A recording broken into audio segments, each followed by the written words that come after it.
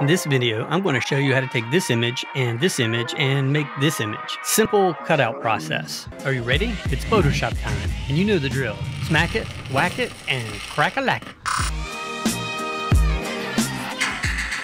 Yes! That's awesome! What?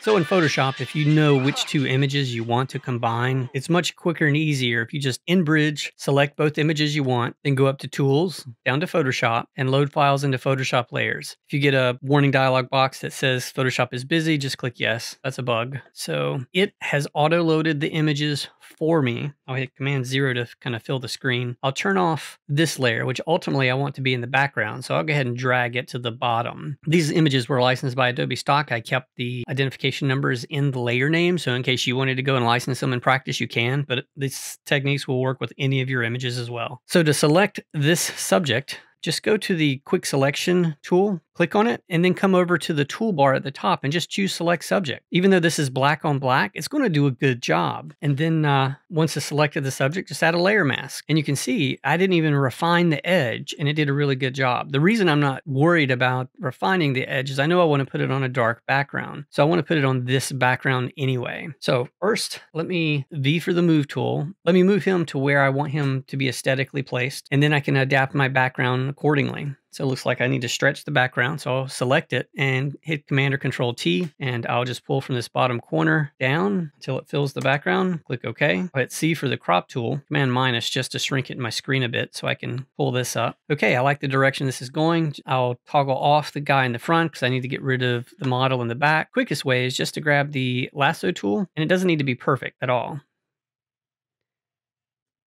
And just hit Shift Delete. Once the fill dialog box populates, just choose Content Aware and click OK. Photoshop's going to do the bulk of the work. And again, we just really need it fixed right around this area where she was behind him. And that did a reasonable job. Command D to deselect. There's some blurry edges we may need to worry about, but let's take a look at it real quick. Okay, so what I'd probably do is, since I'm on the background layer, I'll hit S for the clone stamp tool. To make this work, you have to hold down the Alt or Option key and choose by clicking with that bullseye, where do you want to source from? So I click there, and you see how it's giving me a preview of what I'm about to paste. I'll look up at my opacity. I'm at 40%, so I'll type 0 just to quickly go to 100. And then I'll just paint this horizon right over a little bit. Maybe I'll type 6 for 60% now because I want it to be a little more faded. Maybe 8 for 80%. See, I'm just kind of fading that in, making sure it looks pretty integrated. I'd say we're done. Command Control 0. So now let's do our color treatments and other things. So first, I think I'd like the guy to be a touch darker. So I'll toggle open my adjustments. I'll pull this up a little bit and just put a levels adjustment layer and pull it a little darker. Now remember, it's a top-down orientation. So any adjustment layer you have on the top is going to affect every single image below it, unless, let me stretch this up, you create a clipping mask, which means you're clipping the adjustment layer to the layer below. If you hold down the Alt or Option key, see how my cursor changes from this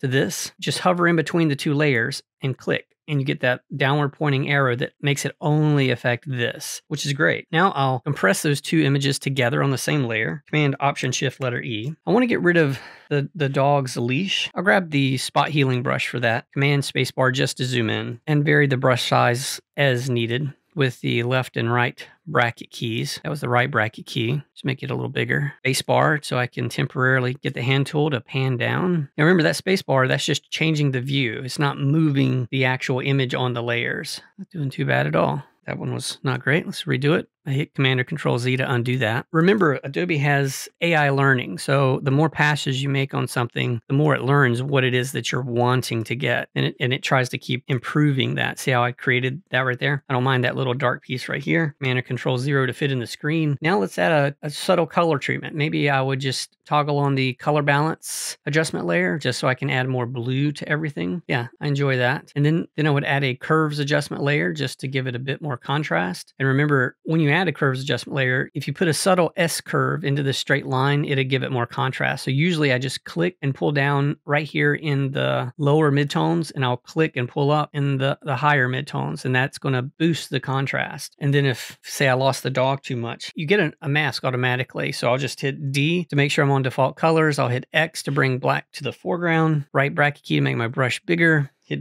B to make sure I'm on the brush. Right bracket key to make my brush bigger. And I'll paint with like 5 for 50% just to bring back some of the dog. And I'll bring back a little bit of this detail over here. And maybe I'll just brighten up this little part right back here. After I've done all that, I'll hit Command Option Shift letter E. And I really wouldn't mind a vignette. Good way to add a vignette. Hit Command or Control J and just choose multiply, add a layer mask, grab the rectangular marquee tool and just kind of select inside there and then fill it with black. I'm on a Mac, so I hit Shift Delete to open up the fill dialog box, and I'll choose black and choose OK, because you automatically get this properties dialog box with any layer mask, and I can just drag the feather up here. See how I can feather that edge on the fly visually, which is usually my favorite way of doing it. So this is a quick way to composite your image fairly seamlessly. Yes!